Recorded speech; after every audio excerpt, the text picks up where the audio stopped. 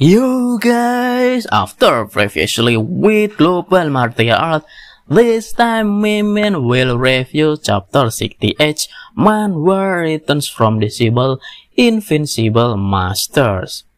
Thanks to the God Slayer that has a 100% hit guarantee, Bayu managed to defeat Wu Yulian's evil creatures until make Wu Yulian forced to retreat.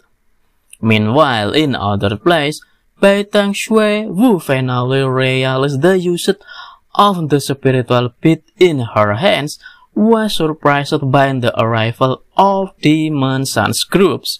Demon Sons, Wu finally arrived at the place that previously mentioned by his father, where the floating island crashed. As Bai Tang Shui to hand over the spiritual pits, she was held after knowing that the spiritual pits were the core that kept the island floating in the air. Knowing that once the spiritual pits were taken, it would cause the floating island to fall down, Bai Tang Shui refused to hand over them.